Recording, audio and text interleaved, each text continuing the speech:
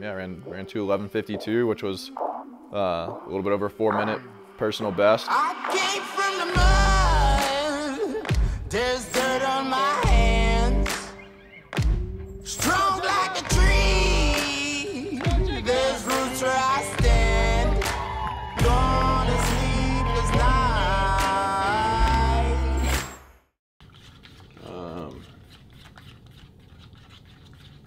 Gonna go for a run at 8 o'clock in 2 hours. And then we're going down to the expo. We're gonna meet some Garmin people. It's Garmin sponsoring our team now. And yeah, that's really all that's on the docket for today. Get our water bottles ready, go to the tech meeting, and just chill out. Yeah, Hayden would have been the 5th guy, 25th. What did he run? Let's see. Damn, we got first and we got 10 guys in before. We have 11 guys in before another team has 5 in. Really? So you're first and second? Well, not anymore. We're first and 4th. First and 6th. First and 4th, I think. That's what Jacob said. Well, it's adjusting now as other teams come in. It's still adjusting, but We definitely won though. Okay, good. Yeah, we're actually not. We're first though. That's good. Okay. First and 6th now. Cause other teams had like low sticks, but they didn't have a 5th man in. I gotcha. Okay. All right, I'll let you go. That's my touch base. All right, yeah, I'm getting ready to go do pre-meet, and then I got to go over to the expo. All right. Good luck, man. We won't bother you anymore. Yeah, they ran good though. Yeah. Is it shitty out there? Yeah, it's pretty muddy, yeah. Okay. Pretty muddy. So, all right, see you, bye. All right, see it. What just happened? Our boys teams won AAU Nationals.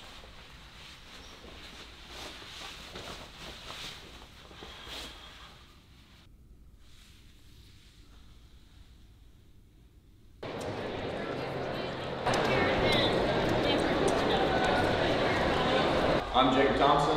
I'm Matt Lana. And we run for Mission Run Dark Sky Distance, Under Armour team based in Flagstaff, Arizona, and we'll be racing in the elite field tomorrow. I would recommend training for anywhere from 12 to 16 weeks for your first marathon. That way you can kind of gradually build up over time and get in all the important workouts that you need to get in. 2:11:14, running for Under Armour Mission Run Dark Sky Distance. Matt Lano.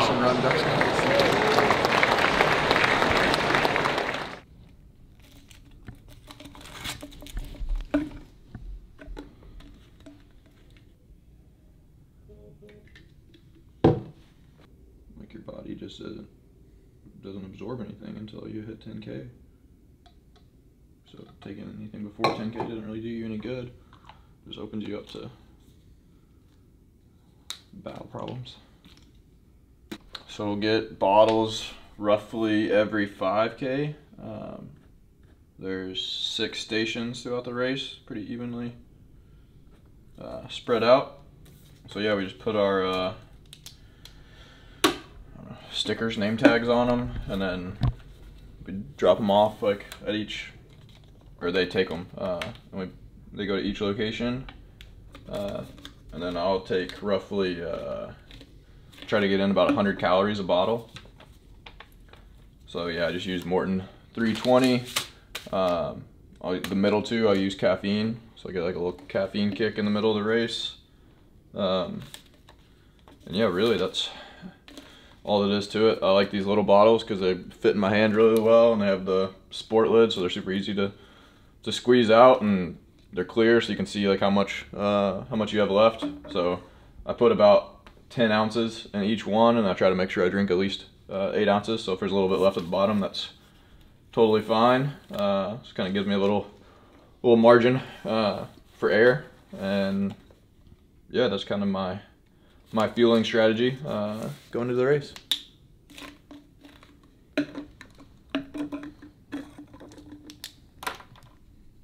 No, I actually don't take gels. I'll carry 2 gels with me just in case I drop a bottle, or I feel like I need it in a pinch or something like that. But I'll take the gels. I'll take 2 before the race. So I'll take 1 with breakfast, and I'll take 1 about 30 minutes out from the race. Those caffeine. Yeah. Get mixed in real good. It's flat the rest of the way, right? Yeah, it flattens out at 20, really. If you have legs and things feel good, that might be a good place to move a little bit, you know. Try to start testing people and see where everybody's at. But I really think people are gonna really be packed up and stay together. Yeah. So if that group starts splitting off, we can go with the 65 group. Like if there starts to become 2 packs. Yeah, I think you're ready for that. I also think, I just have a hunch it's gonna be, I'd prefer it be 1 group, but people looking at each other for a little while. yeah.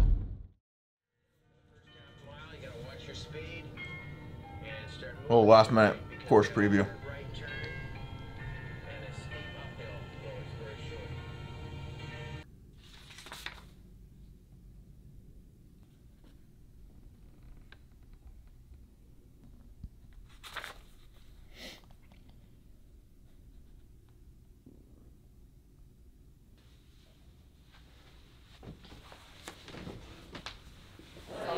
Dude, I slept surprisingly well last night. Yeah, that's good. I was probably asleep before 9 p.m.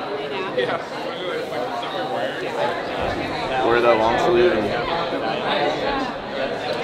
hold it up at the start. I have like a light jacket in here too.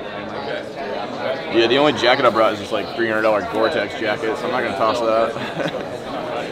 Still like 50% chance of rain the whole time. It's like 2 hours. Shouldn't you know if it's like yes or no by now? Like, how's this 50-50?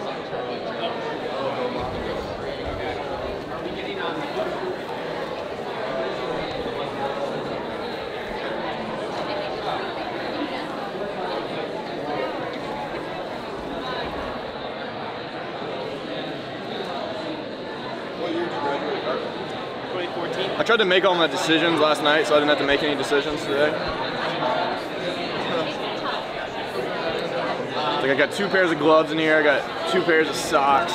You know, just pack one so I know what I'm going to wear. Going into CIM, you know, I was really confident. I think that's something that I maybe like didn't allude to in the previous episode, just because I know how humbling the marathon can be, and especially like when you're trying to train at that kind of really pushing that razor's edge of training. Like so many things can go wrong, or you could get sick or injured, or so I didn't really want to jinx myself, but I knew if I made it to the starting line before, you know, I got sick or any injury popped up, that I would be prepared to have hopefully a breakout performance. And that was definitely kind of in my mind the whole time building up into the race. The horn is fired and the racing is underway here at the California International Marathon and the USATF Marathon Road Championships. And then, yeah, we get to the start line, and, you know, marathon is kind of like interesting because you're not as like gassed up for you are for like a track race where you got to be really warmed up and like ready to go. Like, you know, it's a long race, and I think controlling yourself mentally that first half of the race is really important because you don't want to waste too much emotional energy. And so that's one thing, you know, I was just almost pretending like, hey, I'm gonna get ready for a workout here. I'm gonna run the first 13 miles with these guys. I'm not gonna do anything stupid. And then like once we hit halfway, I can like really start thinking and treating this like a race. And going into the race, I would say my race plan, it was definitely to race with the leaders. Like I wanted to go in and compete for a U.S. title. We'd kind of said early on, if one person goes, or maybe if 2 people break away really early in the race, to just let them go, knowing that, you know, the marathon is, you know, it's a 2+ hour race. We're gonna have time to bring them back in as the race progressed, and that's pretty much how it played out. So Brendan kind of went off the front, straight from the gun. He got a big jump on us through 5K even. So our first 5K split is 15:24 for the leader, the defending champion Brendan Gregg, the local from West Sacramento. Looking down the list, Roddy in 6th, Shadi Biwat down in 8th position, Nick Thomson in 9th. I think he was 15 or 20 seconds up through 5K, and it's like, was that a huge mistake to let him go? Like those thoughts definitely went through our or went through my mind. I'm assuming they went through my competitors' minds as well. But I knew we had like a strong group of guys who were capable of trying to reel him back in. If that did happen, I think it was important for us. A couple of us kind of chatted. We're like, hey, if he's still away at, around 30K, like let's do whatever we got to do to call him back in. So I think knowing that other people were on the same page made me feel a little bit more confident as well. But then, the first half of the race, like all I was really thinking about was like getting to each aid station, every 5K, getting my bottle down, getting my fuel in, just staying as smooth as I could. Going into it, I was all right with kind of anywhere from 65 to 66 minutes through halfway. I didn't really want to go under 65 through halfway, and I didn't really want to be slower than 66. So, we actually came through in 65:36, so it's kind of like perfect. And we ran really even for that whole first half. And then our second half ended up being, I think we were 66:16 is what my second half. So about a 40-second positive split, which I think on a course like that, like, we used a lot of those downhills early in the race, and then once it became kind of clear to us that we were going to catch, that our group was going to catch the leader, it kind of became a cat and mouse game of people not really wanting to lead. So some of those later Ks, I think, miles were probably slower than they could have been if we were just, going strictly for a time. But, there was a US Championship on the line, and I think everybody kind of had that in the back of their head. They didn't want to, extend themselves or do a lot of the heavy work. And kind of those, mile 15 to 20 of the marathon work can definitely be pretty grueling to do so. He does have to hold on to it because that group of 5 behind him, they aren't going away, as we said, and there's 5 athletes right there that are very, very good, and they are all racing for the win, not just for fast times. I mean, they've all run fast times. They want to go and get a win. So, when you have a guy like Daniel Mesfin right there leading, and a Jacob Thomson who is just knocking at the door of being a really good marathoner. You have Thomson Zeneslasi, who we've seen do so well over the half marathon distance. The further we got into the race, past halfway, the more confident I got that I wasn't going to blow up and I wasn't going to hit a wall. That's kind of what happened. Thinking back to Chicago, my marathon debut, I definitely had that in the back of my head. Because I felt really good for about 16 miles in Chicago, and then I started to hit a wall really hard, and there was no coming back once that happened. So the farther I got, the more confident I got that wasn't going to happen, because I felt so much better than I did at Chicago. And I think that's something that we've kind of pointed to in this video series a lot, is just I just feel way more prepared. I've done kind of the callousing work with my body. I've done marathon training for an extra 14 months. I've put in a lot of those like longer runs that I didn't get in my first marathon build up. So I definitely took a lot of confidence from those, all those 2+ hour runs that we did, especially knowing that most of them were kind of like workout type efforts as well. It wasn't any one workout that I did over 16 weeks, but it was kind of like the whole body of work over 16 weeks. It was every 9 days we were doing a long run, 2 hours to 2 hours and 20 minutes, where we were doing like a lot of steady work, in there, building up to 25 miles. And I think that's something that really, calloused my body and made the marathon honestly feel really good. Once we hit halfway, I was starting to get a little worried that I was going to have some stomach issues. I'd kind of thrown up one of my bottles that I had taken of Morton. And then, the further we got into the race, like I knew something was going to have to happen. So like right past 25K, I stopped for a brief moment to relieve myself, and I actually ended up catching back up to the group within the K, between 25 and 26K. I think I looked back and I ran like a 5:03 that mile, even with a short little bathroom break in there. And I was really worried that like once I caught back up that that might have tried to make up that gap too fast, or I might not have, things might start falling apart at that point. So I really just focused like on 1K at a time for the next 2 or 3 Ks. And I really just kind of got my momentum back. And the farther I got into the race from that point on, like the more confident I got.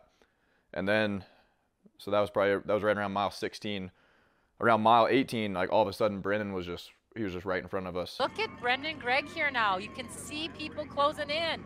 Things changing here quite demonstratively in the last mile or so, as this lead group of runners in the chase back includes one Australian in the group here that we mentioned a few times, but the quartet of Americans now trying to close the gap as they come through, that's 30K, I think, is that timing, Matt, as they come across. We'll confirm that here in a moment, but boy, that lead has disappeared in a hurry.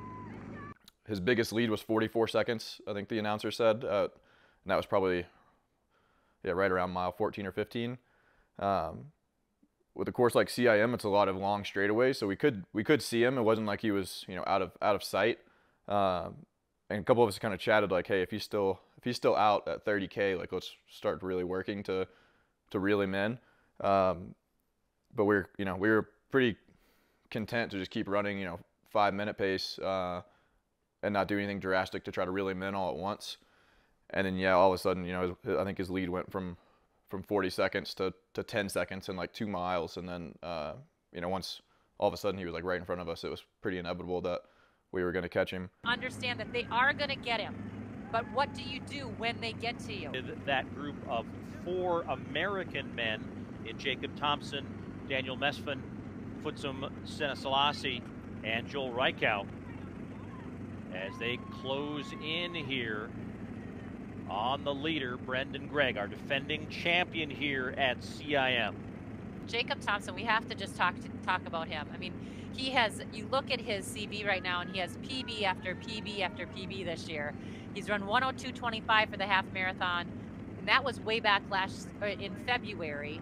And then he ran a PB in July over the 15K. He ran a PB over the 8K. I mean, all of the distances he's got a PB, and it's really fun to see that he's coming into his own. Yeah, the All-American of Kentucky was 3rd at that half marathon distance, 8th at the 10K, 10th at the 15K, was 17th on the track at the USA final at 10,000 meters, and back to that performance in Chicago. His PB in the marathon, 2:15:49, was 12th in Chicago in that race. Now he is trying to lead this group back. Let's see if they come and do that, or whether they just come and join him and just check in and see how he's doing.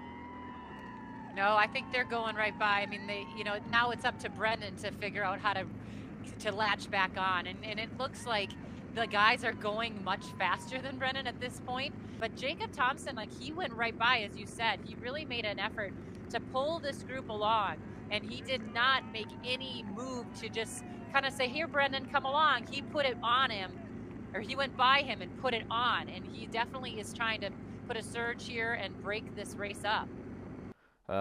And that was like right around mile 19, so we still had 7 miles of race to go. So you're looking at 35 plus minutes at that point. But that was kind of like a big signature, like, all right, everything's starting to trend in the right direction. Our chase group had dwindled down a little bit. I knew there was 4 or 5 of us left. And at that point, I kind of started leading and trying to put in a charge from there, because I was really confident going into the last 10K. But Thomson looks very good and very confident right now out there in front, with Daniel Mesfin, Thomson Senesalasi, and Joel Reichow as they continue to race for a USA title. And our group ended up staying together. I think we got down to 4 guys. And then once we got on to J Street, you kind of count all the way from 50, it's 50 something, all the way down to A Street, where the final turn right before, like 200 meters before the finish line is. And so every intersection, you're just seeing number after number after number. And people had warned me about that before the race, that you're like, hey, it's several miles of you just counting down, from 50 whatever all the way down to 8. And I actually kind of tried to use that. Like that's one thing I do in running. Like when I break it down, like I'll look at a telephone pole, or I'll look at a street sign or something like that. So like I was mentally just counting down each street as I went down. I like that they're together now, and they're in this big pack of guys, and hopefully they can just get through these really hard miles together, and then get that race going again the last few miles.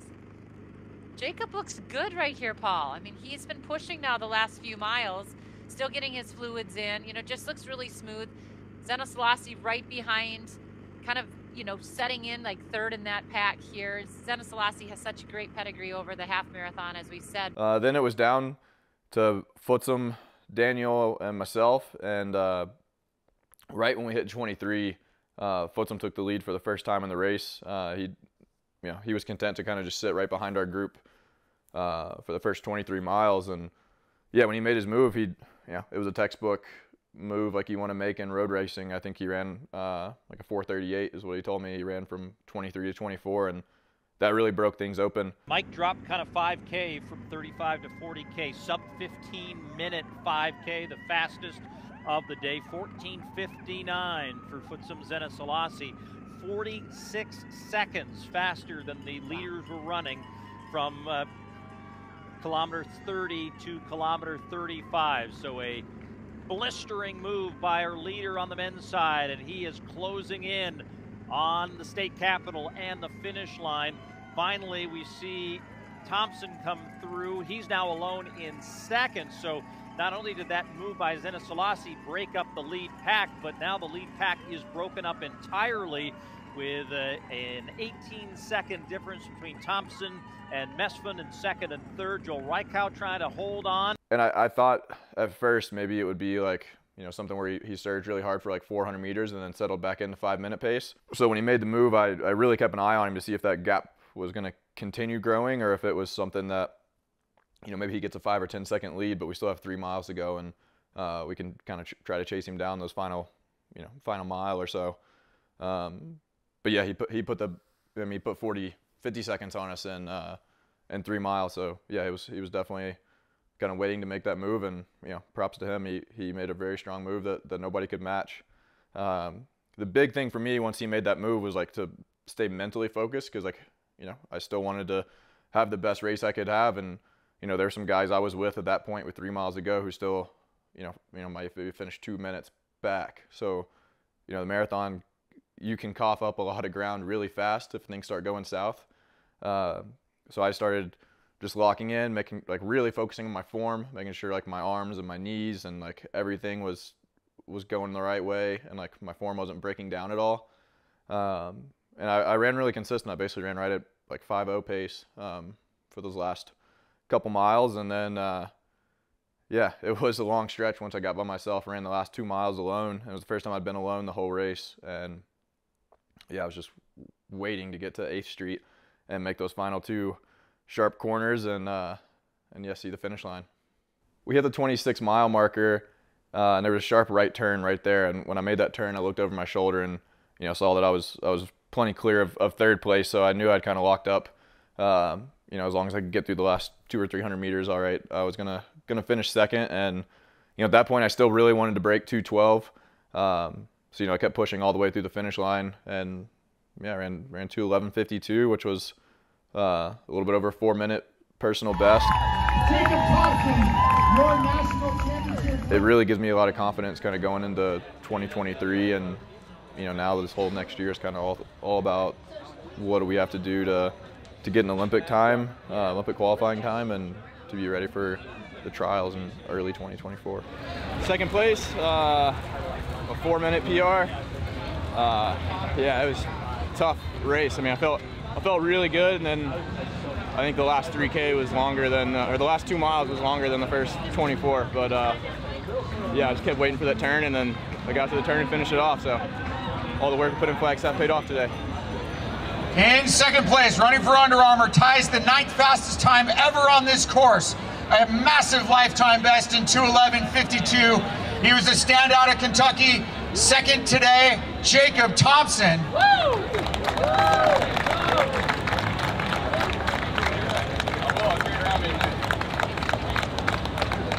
Took us 3 hours to find a beer after the race, but we got one. So we've talked about the 9-day cycle versus 7-day cycle a couple of times, and I think that's something that really helped me in this build-up. It's the first time I've ever done it, and it kind of allowed me to take, you know, instead of trying to cram like a really intense build-up into, you know, 10 or 12 weeks, it kind of allowed me to, you know, space out 16 weeks It allowed me to get in all those like hard long runs. You know, if you're going 7 days and you're doing a hard workout on Friday, it's really hard to come back Saturday and Sunday and still have the quality in the long runs that you want to have.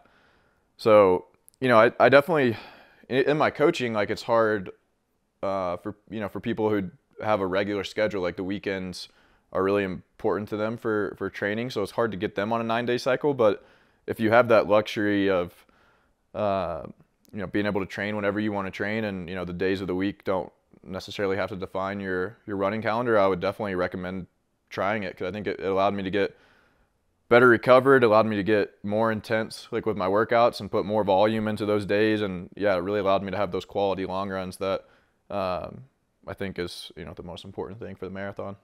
With 2022 like coming to a close, I do think that this wasn't a year that I PR'd on the track, but it is a year that I think, you know, 15, 20 years I look back and I'll say like 2022 was a very important year for me, because I really stepped up to the marathon distance. I stepped up to the roads. My training was as consistent as it's ever been.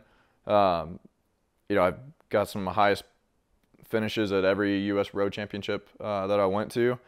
And, you know, I'm taking a lot of confidence out of this year. And it is kind of, I think this year was like probably the beginning of that next chapter of running for me, which I guess you could say started kind of at the end of 2021 when I ran the Chicago Marathon just a little over a year ago. But I think, like, yeah, now I have a lot of confidence on the roads, and when I line up on a road race, like, or I line up at a major marathon or I line up at an Olympic trials race, I'm confident going into it, and I know that I have what it takes to do that now. I'm really appreciative of the Flagstaff community. You know, I've been out here for a little over a year and a half now, and, you know, I've loved every minute of it, and really appreciative of Under Armour. You know, I started this year unsponsored and signed with Under Armour in January, and I think we had a great first year together. And, you know, I think the team, you know, our team Dark Sky, and, you know, with Stephen Haas and Pat Casey, like, I think they're putting together a really good team that can compete internationally and compete to make teams anywhere from 800 meters all the way to the marathon. And I don't think there's a lot of teams out there that are trying to do it with that big of range, with, you know, athletes from all different countries. So it's really awesome, like, to be a part of. I've definitely learned a lot being out here, and, you know, I can't wait to see what 2023 holds for the whole team, and then obviously rolling into 2024, everybody getting ready for that next Olympic push.